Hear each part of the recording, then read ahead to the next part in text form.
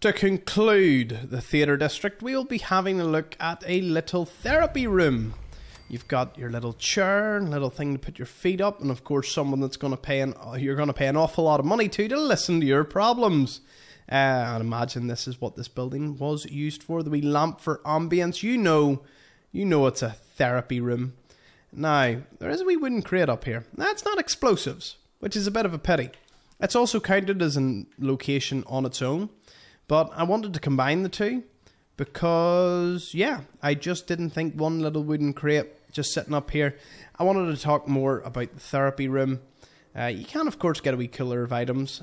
Can you even sit on this? That's a wee point for discussion. No, you can't even sit in the ottoman. Which is strange. It's very odd that they would add this, but not make it so that you could wait. And then sometimes in the rubble you get the odd item that you can't sit on and you can wait. So, yeah. Now, if we move on through the building, we can find at the rear here a little person enjoying themselves. Well, there was enjoying themselves. A few liqueur bottles. You were probably someone that needed the therapy room. And unfortunately, that didn't work. But that is, yeah, a lot of the people in this pre-war era seem to have a lot of drinking problems. Have you noticed that? Like an awful lot of the skeletons and all. I suppose with the economic downturn and the energy price crisis, and I'm starting to step a wee bit away from this game and into reality. Wow.